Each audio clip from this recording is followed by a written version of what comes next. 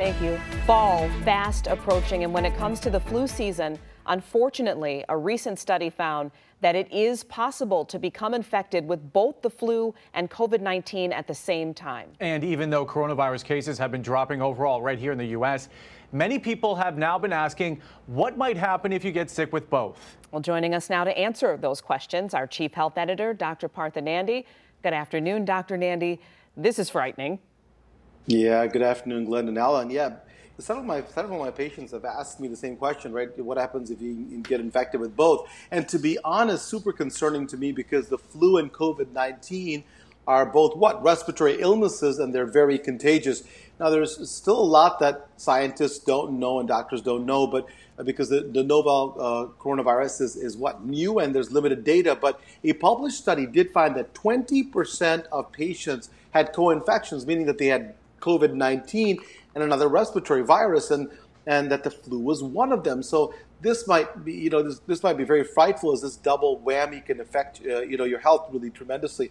Again, it's too early to really know, and unfortunately, we'll learn more as the months pass. But in my opinion, to be infected with both would be harder on your health and to be much more dangerous, actually, for folks who had higher risk due to underlying health conditions that could put them at increased risk.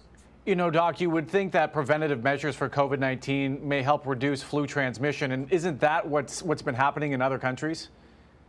100%, Alan. And when you look at Australia, for instance, the weather is the opposite of ours, right? So winter time for them is June through August. So far, the data does show that they've had a milder flu season. So that's good news. And very likely the result of the COVID-19 hygiene practices, right? The stuff we've been doing.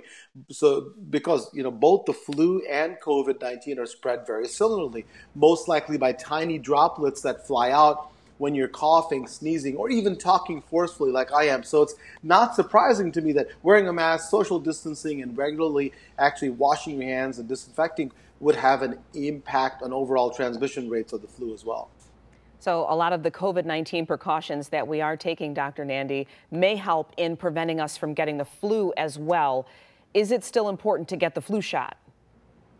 Oh, absolutely, Glenn. I cannot stress how important it is to get the flu shot. My family and I, my entire family, including the kids, will be getting the flu shot very soon. And September and October, to me, are the best months to get this done. Getting the flu shot, that is, as flu season is starting to ramp up, and your body needs about 2 weeks to really build up antibodies. And I think that if we can build up immunity and get the flu shot, so you can protect yourself from the flu, that'll protect all of us from getting the double whammy like we're worried about.